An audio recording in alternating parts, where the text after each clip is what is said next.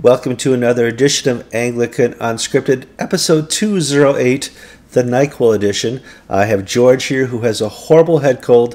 We're actually taping between sneezes, which is kind of remarkable. I'm Kevin Carlson. And I'm George Conger, and today is December 8th, 2015.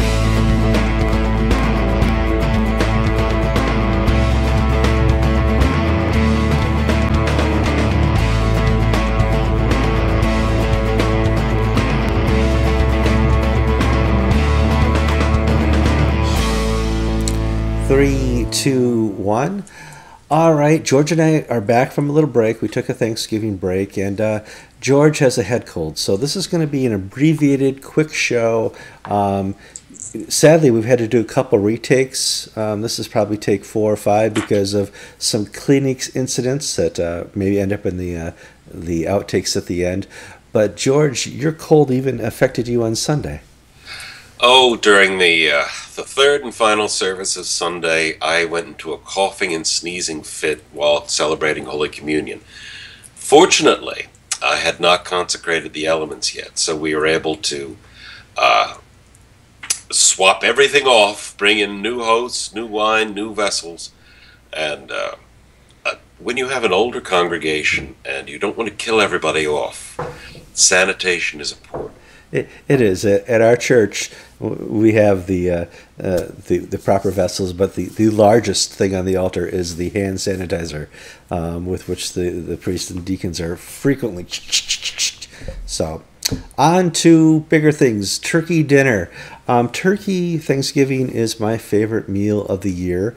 I get to sit down and have my 2 favorite dishes, turkey and potatoes, and celebrate with all my friends and family. George, how was yours? Lovely time. My mother made a meal for 30 people, for the 6 of us who were there. It was a wonderful time. We had a ham, we had a turkey, we had a tofu turkey, we had a salmon mousse, and about 6 or 7 vegetables. Needless to say, they have leftovers for the month of December all set out for. Well, George and I are both much better, well-rounded individuals after Thanksgiving.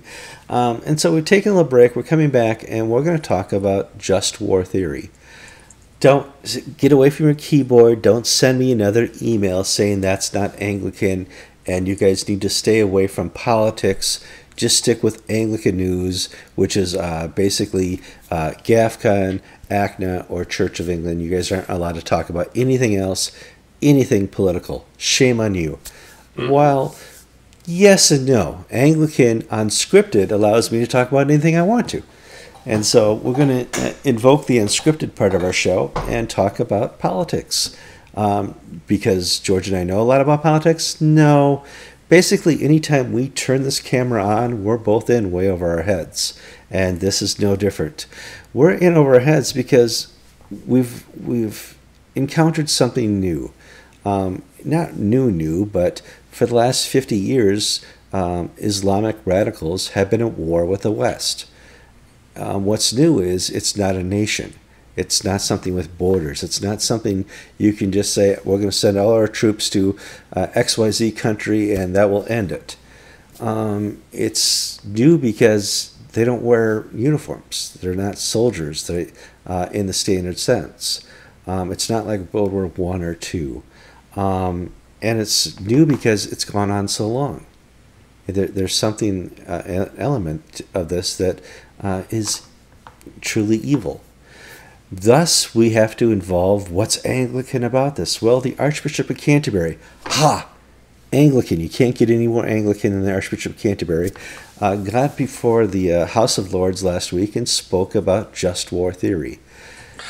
I am not the expert in just war theory. I'm going to hand it off to George. Well, let's give a little bit of context. Anglican Episcopal bishops love to talk. They love to give their advice. Catherine Jefferts Schori was always giving advice. No one would listen to it. But bishops, for the last 100, 200 years, have been more than willing to talk about things. We had the Episcopal Church in favor of Vietnam, then opposed to Vietnam, and so on and so on, back and forth. Do you remember Ed Browning supported? Right, yeah. Ed Browning supported Bill Clinton's campaign in Serbia, the air war against the Serbians. That was a moral thing to do. And when we had the the run-up to the invasion to topple Saddam Hussein, we had debates in the House of Parliament, and Tom Wright, N.T. Wright, said, this is a bad thing to do. It doesn't meet the criteria for just war. And last week, we had the House of Lords discuss the potential of Britain joining the air campaign against ISIS. And the Archbishop of Canterbury did a wonderful job in saying, not only is this a strategic issue, a political issue, this is a moral issue. And he laid out, better than Ed Browning ever did, surprise, surprise, surprise, that the reason why we can use force is that force in this circumstances is justified by church teaching. And this is the just war theory he was discussing. Well, didn't Thomas Aquinas have 6 prongs? But basically, so you have to, if you're going to use just war theory, these 6 things need to be met. What are those? Well, the first thing is this the last resort? Mm-hmm. Now, what does that mean? Is that like a stop on I-95, south of the border? What is the last resort? The last resort is, have you tried everything else? Mm-hmm. Have you attempted to negotiate? Have you attempted to find a way that we can talk this issue through? Or is your first response to a problem to beat the other guy over the head with a hammer? Mm-hmm. Justin Welby said, look, we've tried negotiations, we've tried talking, nothing is working. This basically is the last resort. And the next thing he said is that, and it's the government acting. We're not it's not the mob rule here. It's not us as vigilantes trying to kill Muslims or anything like that. Government has a proper role in protecting its citizens. And our citizens, the French citizens, American citizens, Westerners are under threat from ISIS, and the government is acting in a legitimate capacity. And the third point is, it's in a just cause. ISIS is evil. Theology that was spawned in Saudi Arabia, that is being disseminated across the Middle East by radical Islam, is evil. Now, that's a great thing for Justin Welby to say, because our own president will not use words like evil in describing this fight. Justin Welby did. Mm-hmm. Those were the first 3 tests, and basically everybody agreed with him. The second 3 tests is where he ran into opposition, including from another bishop, Richard Harries, the former Bishop of Oxford. And that first is this going to work? Yeah. Is there a probability of success? Richard Harries says, look, you could say all these things about Muammar Gaddafi in Libya, but we went in, and now the situation is worse today than it was before if we had done nothing. Will our sending in bombers to Syria, create another failed state like Libya? Justin Welby said, no, there is probability of success. Richard Harries said, yes, it's going to fail. And are we doing this for the right reasons? Are we looking to colonize? No, we're looking to restore peace to the region. I think Welby and Harries both agreed on that. And then finally, is this a proportional response? Are we sending in nuclear weapons to flatten Syria? No, we're sending in conventional weapons to destroy military arms depot. But where the left and the right in the Church of England divided in the House of Lords, is this going to win? If it's not going to succeed, then it's not a moral undertaking. If it is, then it is a moral undertaking, a proper function of government. Well, you completely blew my mind, because I thought this was just going to be a topic about gun control. I saw all the reports this week from what happened over in California, and I watched my president go on live TV before the football game. Missed the football game. And tell me that the solution here is to make it harder for bad guys to get guns. And well, Barack Obama is not the only one saying that. Not. Here we get to go and talk about Anglicans again. Philip Huggins, Assistant Bishop of Melbourne and the President of the Anglican Pacifist Fellowship. I wonder what he said. Well, he said Australia should introduce a mandatory gun buyback program. His argument is that if you take all the guns off the street, the terrorists won't be able to get guns to kill people. Mm-hmm. In other words, guns are a necessary ingredient to terrorism. Fewer guns, fewer terrorist incidents. That's Bishop Huggins of Australia. Michael Curry and John Bruno visited the scene of the San Bernardino shootings and basically endorsed the position taken by Barack Obama, that what we need is stricter gun control laws. That it's not unusual for Episcopal bishops to say and do dumb things. And this is one of them. The very idea that if you designate the state of California a safe gun-free space, yeah, that's going to stop everybody from doing anything bad ever again. I got to say, it may be okay. Barack Obama has told us that it's because terrorists don't have jobs, and it's an economic factor. We've heard from some archbishops in the Anglican Church that it may be an education factor. And I can see the point there. Maybe they can't read the gun-free zone sign that's on the front door of all these places they go and shoot. One of our friends of this program, and one of our viewers, Munir Anis of Egypt, he put out a statement saying education is the key to winning over radical Islam. Mm-hmm. And some people, when we wrote up this story for Anglican Inc., just made fun of Archbishop Munir, and they pointed out that Osama bin Laden has an MBA, mm-hmm. and all of these 9/11 bombers were Western-educated, trained engineers. They weren't lacking in education. What Munir Anis is talking about is moral education, mm-hmm. that we and moderate Islam need to seize the moral and intellectual high ground from radical Islam. Because right now, our president won't even call it evil. And how can we even begin this fight if we're not willing to confront evil and call it evil? That's where Munir Anis, I believe, was coming from. Yeah, and I think you're right. Education, economics, all play a part. Right now, radical Islam is the winning game in town, and that's part of their success. Another is that join or die. That's always a good one. It's a difficult enemy to fight because there is no border. They don't wear military uniforms, and they spread not just through face-to-face contact, but over the internet. They have an ability to evangelize by showing videos on YouTube, by setting up websites where people can read their propaganda, and people enjoy something to be passionate about.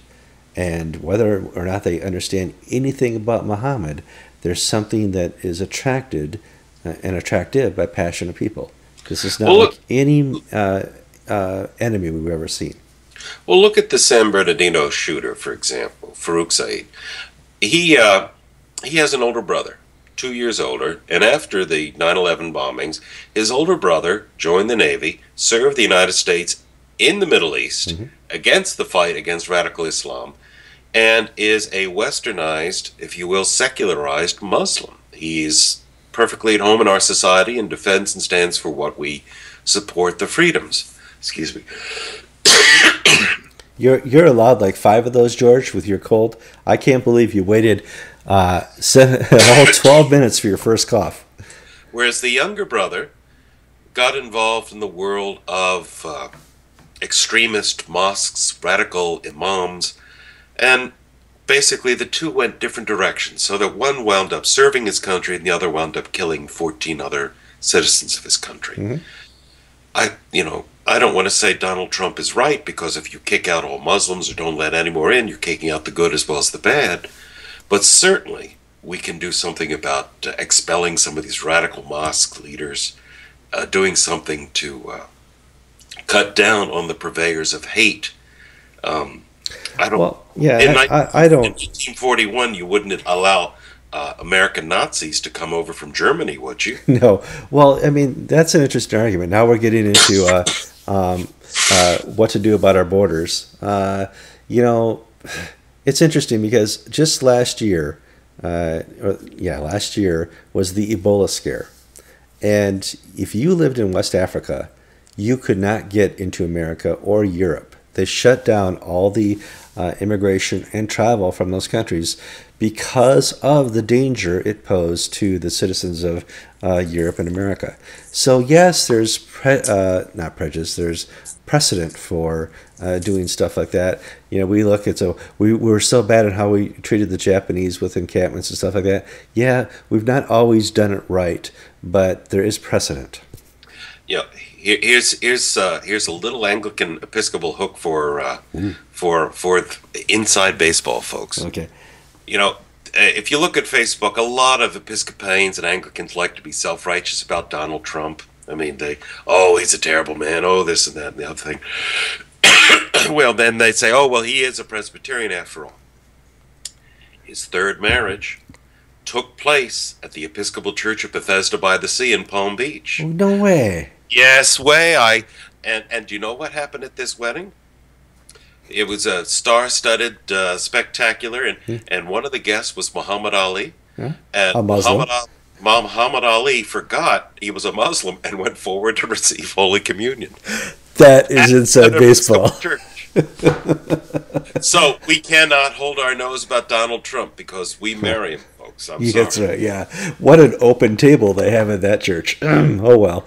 So, George and I don't have the answers. We just have to fill up 17 minutes talking about Anglican political issues. However, today's December 8th. Muhammad Ali and Donald Trump. We really encapsulate the show. But today's December 8th. Yesterday was the 74th anniversary of Pearl Harbor. And I want to use this as an example of how to fight a war or respond to a threat to your country. America was a nice, humble country. We just came out of the Depression. There was a war going on in Europe. We didn't want anything to do with it. There's no way we're going to get involved in another land war anywhere. Our troops were here. Our ships were all hunkered down in Pearl Harbor because we weren't going anywhere. And nobody could be convinced that we should go to war with Europe, Germany. I know that many times calls were coming over from Britain saying, please join us, please help us. They're going to take us over anytime now. We're like, yeah. If that happens, call us. We just weren't interested. And then the Japanese decided to annihilate our ships in Pearl Harbor.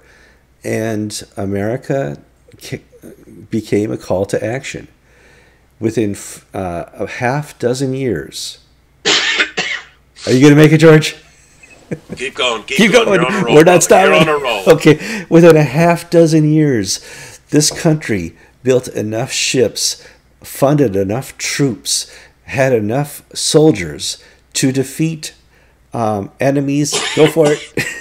On two fronts. We wiped out Japan. We wiped out Germany, two enemies, in no time.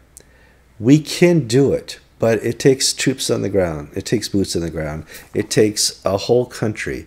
If you just listen to the media and the social media, this war will never be fought. And what you see happening in Southern California and here in Boston at the Boston Marathon, that's just going to be the new normal. And if you want the new normal, it's here to stay. If you want to fight it, you have to do it with overwhelming mass force. And that's just the reality. George, we're going to sign off. We're up to 17 minutes. You had at least a dozen coughs. People, please pray for George this week as he needs to get over this cold. And please give to Anglican TV because we're still raising tickets to fly to not raising tickets. We're raising money to buy tickets to fly to Canterbury, where we will be covering the primates meeting. We're not there yet. We need your help. If you're rich, you're more than welcome to send check or cash. If you're not rich, talk to rich people so they'll give us cash. George, get better. I'm Kevin Carlson. And I'm George Conger. And you've been watching episode 208 of Anglican Unscripted. You say that so smoothly. I don't have that smooth tone. Lucky strikes. Lucky It's strikes.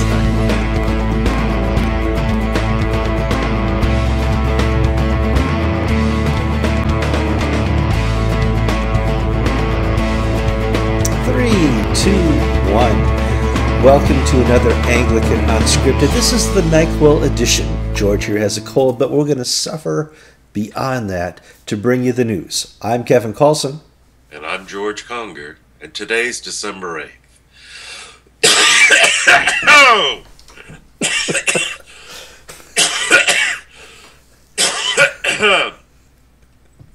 It's still December 8th. Okay, cut. I'm sorry, say that again? The greatest Episcopalian of the modern era Greatest Episcopalian of the modern era. was Charlton Heston. It was Charlton Heston? Was Charlton Heston? I Yeah. would say so. Oh, okay. Well, after that, You know, that monkey thing, if destroying monkeys, he destroyed Episcopalians. Well, Ben-Hur.